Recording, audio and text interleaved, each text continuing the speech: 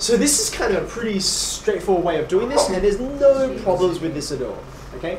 But there's another way of doing this, which is unique to the fact that these are quadratic identities, okay? So just leave a bit of space for a second, or maybe do this on the side. That's where I'm going to do this, okay? I want to illustrate something for you. If you take a straight line, here's a straight line, okay? And I say, all right, I have a straight line and it goes through some points on this Cartesian plane, okay? Here's a question for you. How many points do you need to provide before you know exactly what line I'm talking about, right? Think about it. Let's say if I say, okay, it goes through the origin. It goes through the origin, right? Do you know yet, conclusively, without a shadow of a doubt, what equation I have in my mind? No. And he says, no, you don't, right? Because I can draw an infinite number of lines through the origin. So you don't know enough when you just have one point, right? What if I give you a second one? Like that. Now, you know it, without a shadow of a doubt. If I gave you those coordinates, you use 2.4. And you're like, look, there is only a single straight line that will pass through both of those, okay? So I can know conclusively 2 points, that defines a line. All right, now let's think about this guy. If I said to you now, it's not a straight line, but I have a parabola in my mind, okay? If I said, I'm going to give you a point, just humor me. Do we know, without a shadow of a doubt, what the quadratic is? No, you don't. Infinite set, right? Okay, I'm going to add a second point. Let's say over here. Okay. Do you know, conclusively, without a shadow of a doubt? And the answer is no, you don't, because there's still an infinite number of parabolas that pass through each of these 2 points. Okay. All right. Now when I add one more point, okay, now we're locked in. There's only a single parabola you can draw that will go through all 3 of those points, right? Based on that, something like this. Okay, there's only one that will satisfy all of them. Okay, and you can keep doing this, by the way. This process, as my degree goes up, I can generalize it. If I had a cubic, how many points would you guess you need? Right. Okay, so you get the idea, right? And by the way, this number of points, it corresponds to something that's already in the equation that I wrote down, right? Namely, 2 points corresponds to 2 coefficients. You see that? Okay. 3 points corresponds to, by the way, I say corresponds to, it's not the same. A coefficient and a point are not the same thing, right? But they still correspond to the fact that you need 3 numbers. 3 numbers will define the quadratic, okay? So if what you're setting out to prove is this guy, there's another way to show that this is true, right? I can take 3 points. If I can find 3 points on one side, right, any 3 points I like, and show that they're going to be equal to the same value on the right-hand side, then they must be exactly the same, right? It's a little bit like you're trying to guess my parabola, right? And I say, okay, you try and say, oh, is it going to go through here? And I say, yes. And then you try and guess it's going through here, and then through here. If I say yes all 3 times, that means we must have the same parabola, because there's only one possible solution, okay? So, this is kind of method 1 that we just did here. You can maybe label that method 1. Which is just a straightforward algebraic simplification. Here's method 2.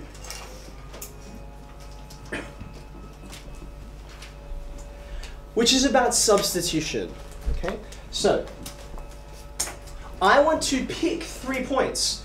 3 points on the parabola, right? 3 values of x that I'm going to sub into here, and I want to expect the same thing on the left and the right-hand side.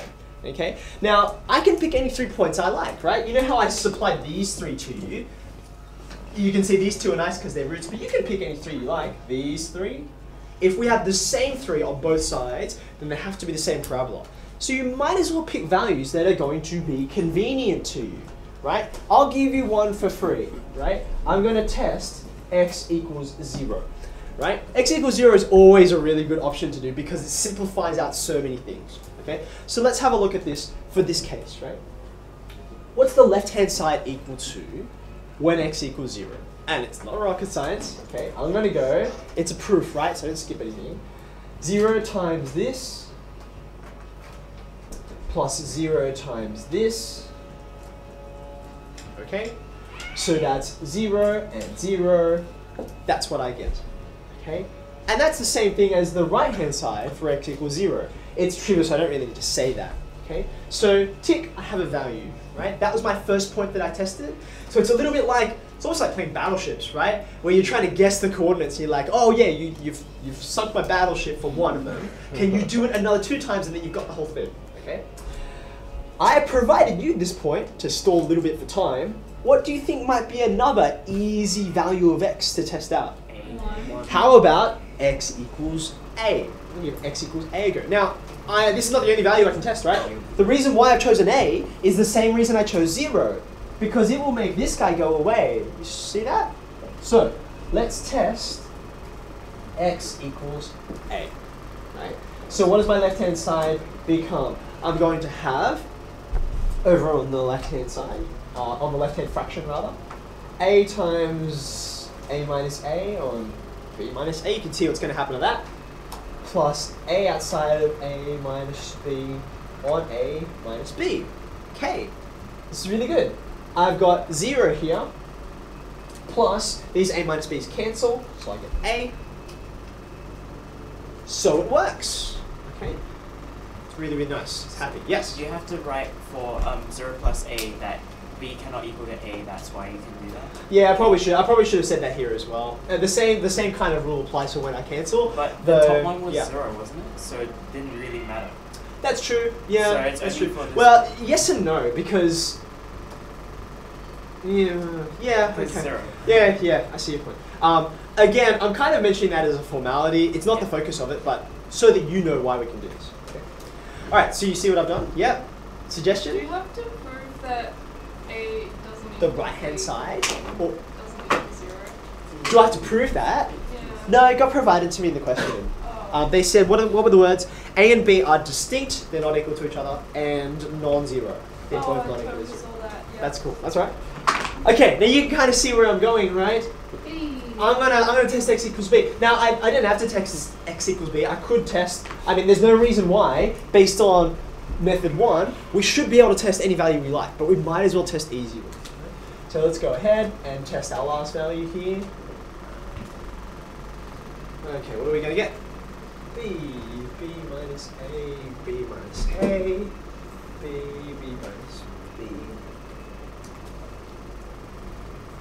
And so now we found the x coordinates. How do we find the y? I will show you in a second. Hold on, let's just say that.